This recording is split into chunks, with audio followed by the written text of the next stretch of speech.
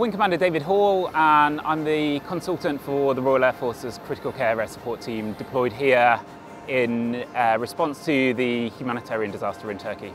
The team consists of a Royal Air Force doctor, some critical care nurses, a medic and technical support. And between us we can provide care for 2 critically ill or injured patients in the air.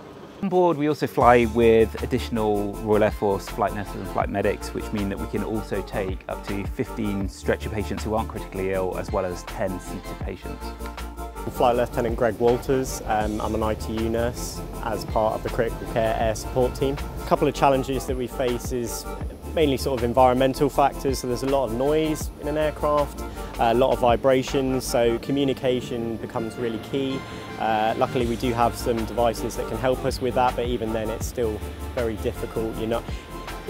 Normally in a hospital you'll be able to hear alarms going off. Here on the back of a plane or up at 35,000 feet you just can't hear those kind of alarms going off. So being really focused in on your patient and what's your surroundings and your team around you, and that's where the teamwork really comes into it. We basically have all the kit here to look after 2 of the most unwell patients, and we are completely self-sufficient from the airframe, so if needs be we can change to a different aircraft or rotary asset and take those patients to where they need to be and deliver a gold standard of care.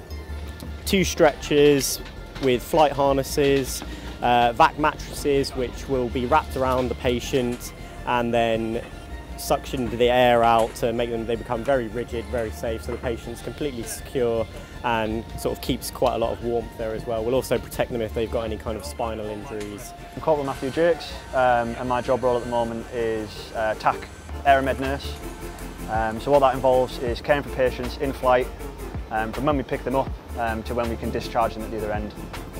So we have pieces of equipment such as our core pulse. This lets us monitor people in flight, make sure they're fit and well and keep them nice and stable. In here we keep everything from pumps to administer IV fluids and medications, as well as drugs. We pack some paediatric drugs just in case we do encounter any children. Personally for me, this is my first time doing this in an operational setting. I have a little bit of experience of doing aeromedical moves before back to the UK. So everyone who works on the Critical Care Air Support Team is trained in intensive care medicine and works clinically in hospital intensive care settings. We've all had experience doing intensive care during COVID, and that level of experience allows us to deliver critical care in the air where it counts.